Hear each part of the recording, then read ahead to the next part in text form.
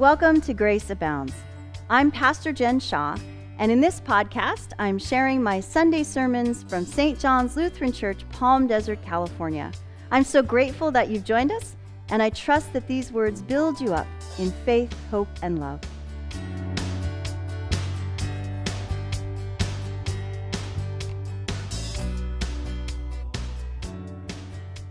As I've shared in previous sermons, about 11 years ago now, I lost 100 pounds through eating less and exercising more.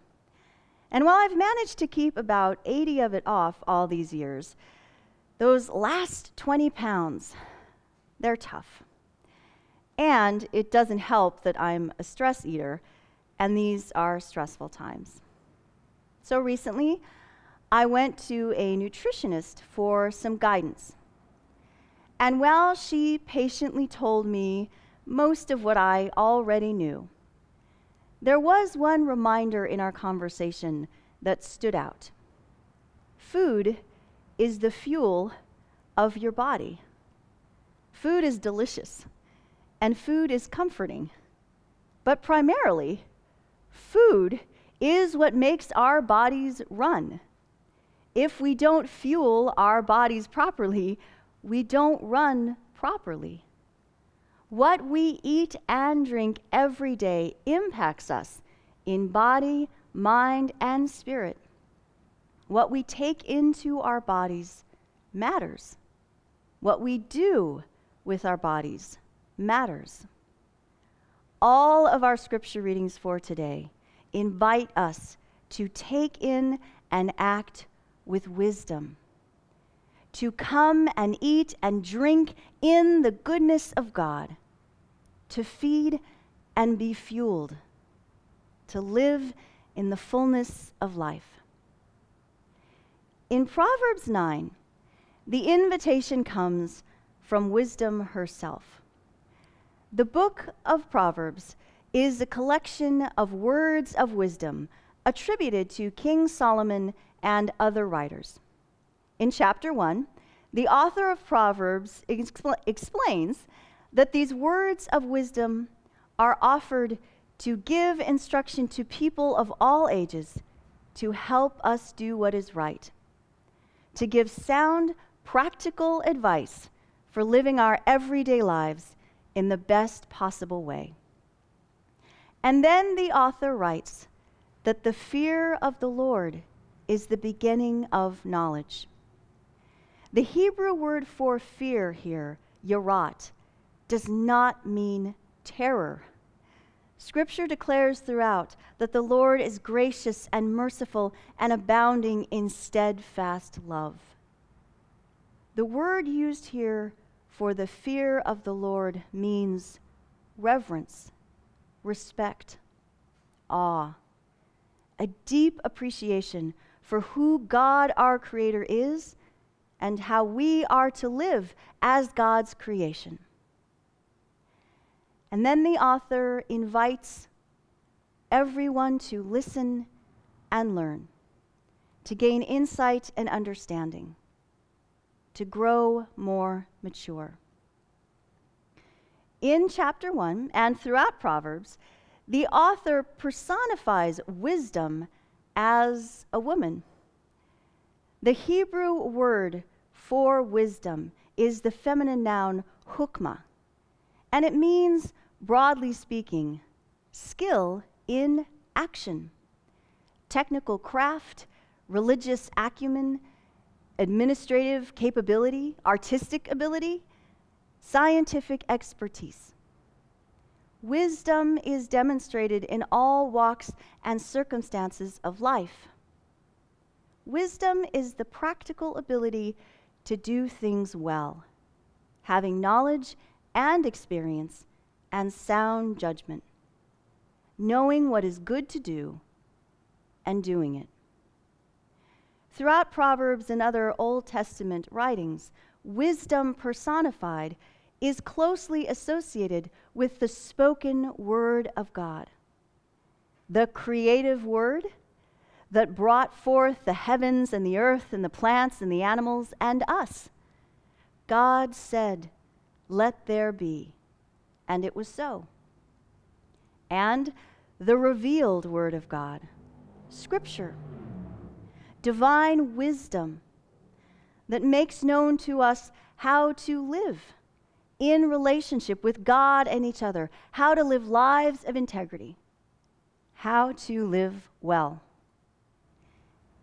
In Proverbs 9, wisdom builds a house and prepares a feast and invites everyone to join her. The construction of the house includes carving 7 pillars. 7 is a number in Scripture that represents fullness, completeness, wholeness. And in that time and place, pillars were only used in buildings of substantial size and quality. Wisdom builds a sturdy, big, beautiful house. And the feast that wisdom prepares is also of substantial size and quality.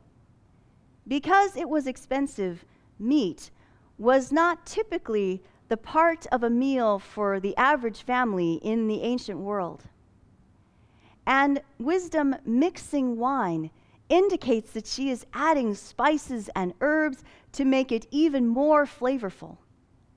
I can't help but think of enjoying my sister's mulled wine at Christmas. And then wisdom sets the table. Imagine the food, the setting, the company at this wondrous meal. And after wisdom does the work of preparing a home and a home-cooked meal, she, sending out her female evangelists, invites people to come and eat and drink. An invitation in particular to those who don't already know her, those who are not wise, who are not mature, who are not practicing sound judgment. People you might not expect to find in the house of wisdom, but who really need to be there. Wisdom's invitation is open to everyone who accepts the invitation to be wise. Wisdom welcomes all without condition. She invites everyone to take in and act with the good gifts she offers. She calls on us, "Come, eat of my bread and drink the wine I have mixed, and live." An invitation Jesus offers in our gospel reading for today. The Greco-Roman culture of the time also spoke of wisdom personified as a woman.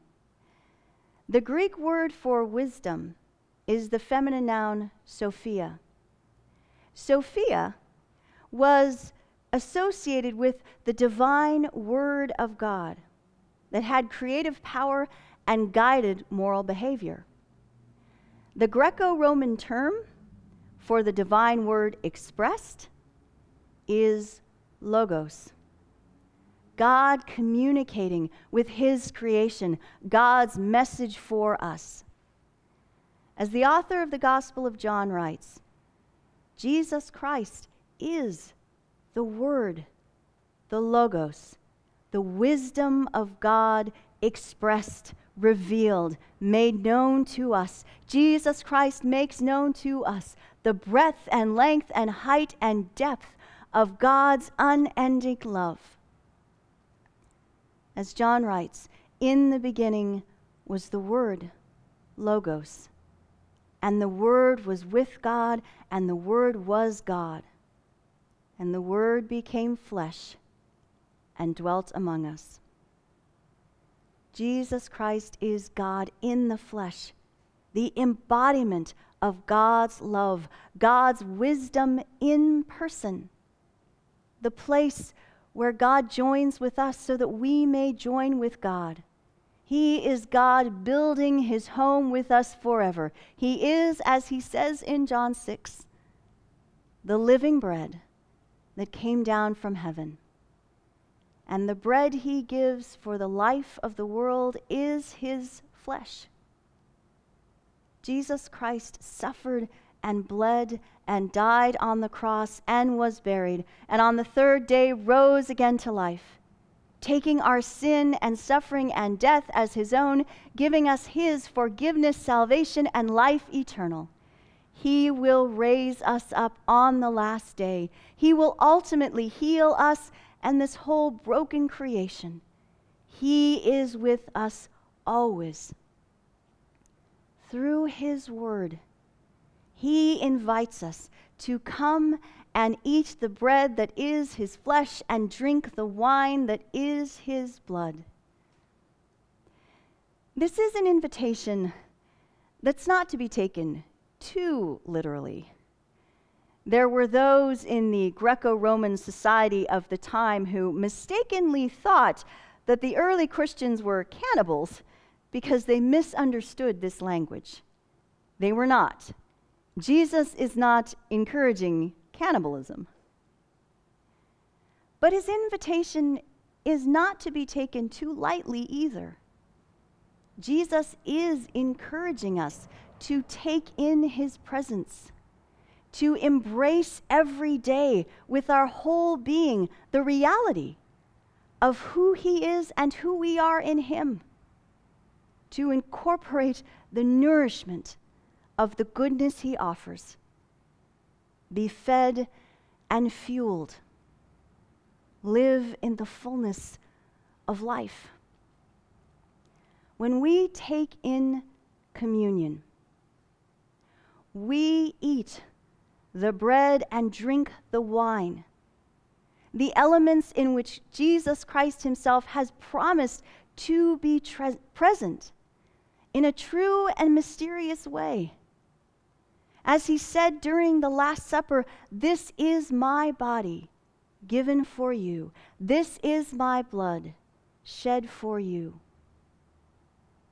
When we eat the bread and drink the wine, we take in the sacrificial, life-giving love of Jesus Christ. We experience the grace of God. Or put another way, as I asked my confirmation class once, "What is communion?" One student replied, "We drink God." When we take in Scripture, the audible word of God, as communion is the edible word of God, we learn who God is and who we are. We hear the good news that God, our Creator, Redeemer, Sustainer, loves us forever. God made us and has saved us and will one day make all things new. We learn wisdom for how to live in relationship with God and each other. Live lives of integrity. Live well. I am so grateful for all the Bible verses I memorized as a kid that I can bring to mind now and give me strength and courage and comfort and hope in times of trouble. I invite you this week to memorize a verse of Scripture that may do the same for you. And if you're not sure which one, send me an email. I've got plenty of suggestions.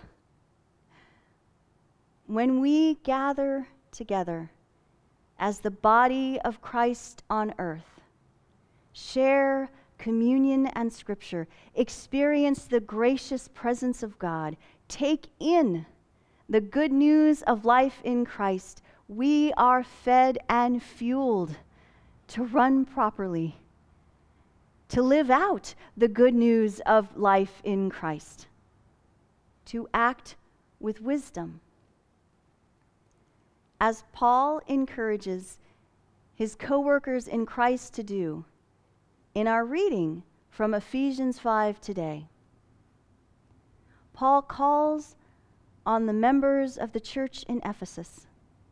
Paul calls on us to make the most of the time, to discern the will of God, conduct ourselves as people who are wise, to be careful how we live, to be filled, to be fueled with the Holy Spirit.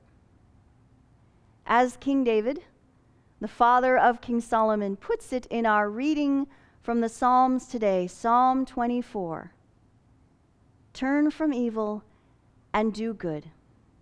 Seek peace and pursue it.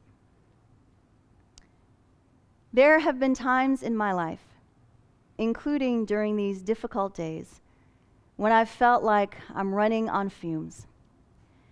And in my better moments, I realize this is because I haven't fueled properly. And so if you are feeling exhausted, overwhelmed, run down in these difficult days, I invite you to fuel up in body, mind, and spirit.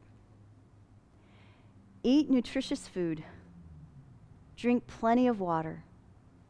Get a good night's sleep. Go outside when it's cool enough and let the sun shine in. Take a deep breath. Reach out to family and friends. Do something that brings you joy. Put your skills in action. Paint something or build something or write something. Spend time every day in prayer, pouring our hearts out to God and creating space for the Holy Spirit to pour into you. Spend time in Scripture. If you haven't before and you don't know where to start, I suggest the Gospel of Luke. Spend time in worship, in person or online. Worshiping together, as the Apostle Paul writes, singing hymns and songs, making melodies to the Lord in our hearts, giving thanks to God. Join the feast at the table of wisdom. Take in the life-giving word of God. Accept the invitation of God in Christ by the Spirit to come and eat and drink. Be filled and fueled with the goodness of God. Live in the fullness of life. Amen.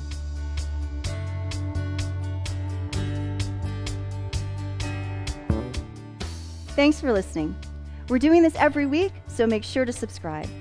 If you'd like more information about St. John's mission to know Christ and make Christ known, visit our website, stjohnslutheran.church.